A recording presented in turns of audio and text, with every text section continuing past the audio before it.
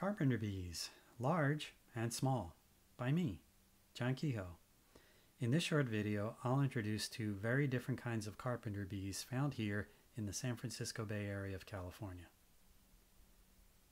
The large carpenter bees are Xylocopa species.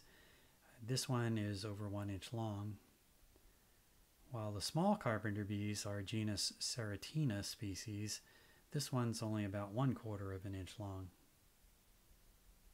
Taxonomists have laid out the hierarchical order of living organisms, and this shows how these bees are related. Our large carpenter bees are all genus Xylocopa species. They are part of the tribe Xylocopini.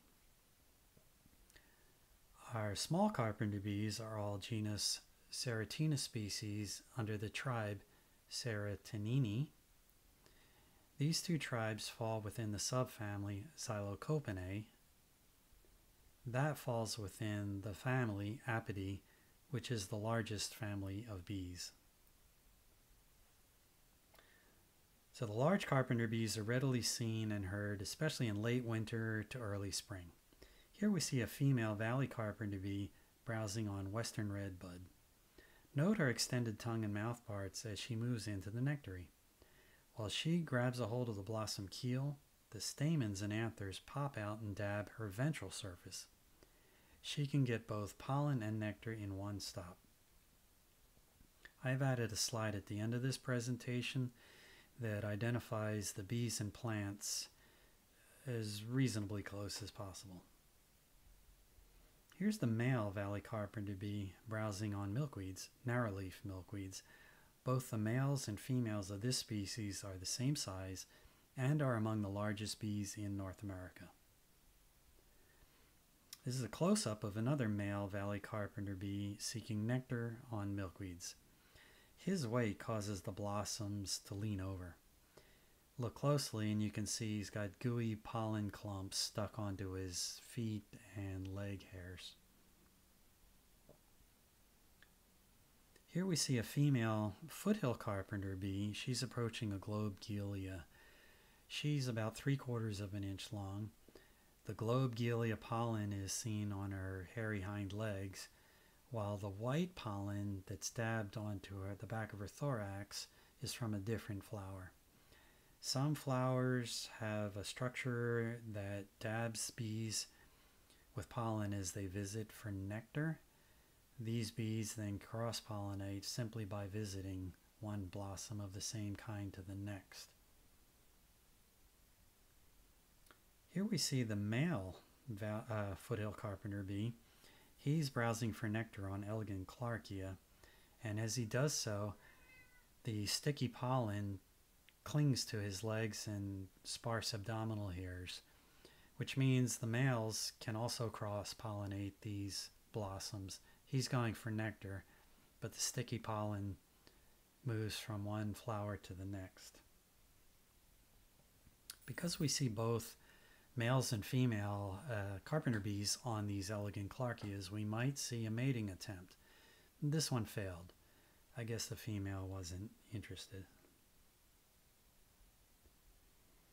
This is also a Foothill Carpenter bee female. She's browsing for pollen on evening primrose. This photo was taken in very low light because these primroses open after hours, and she is on this flower to get that sticky pollen.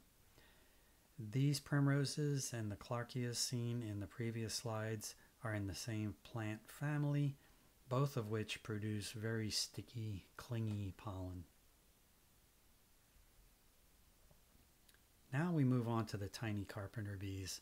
This is probably a male Ceratina species. He's on a ribes leaf.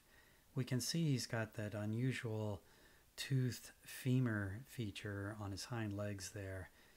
The females of this species don't have those toothed femurs.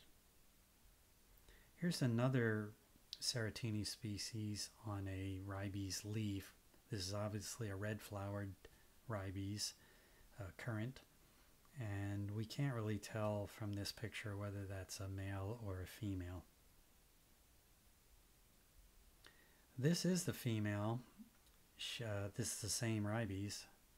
She is apparently going in for nectar, and we can see her pollen collecting hairs on that right hind leg.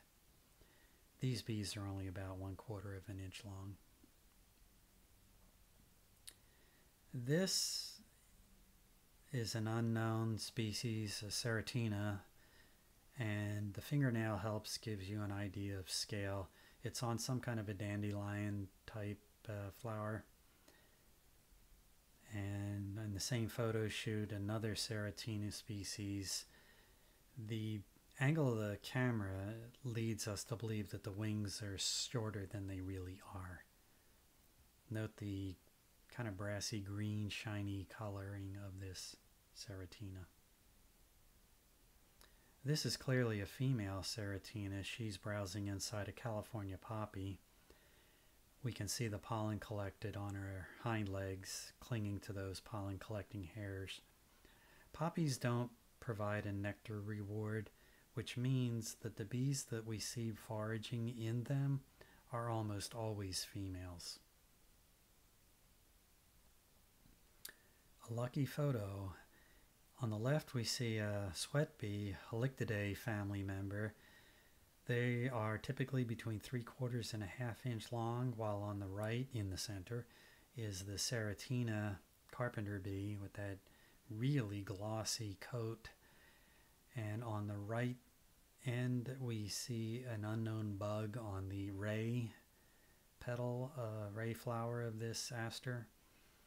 These, it's interesting that these three critters are browsing or looking for nectar or pollen on the same flower without taking any notice of each other. Here's that list of flowers and bees as near as I could get, with the slide number if you want to rewind and take notes.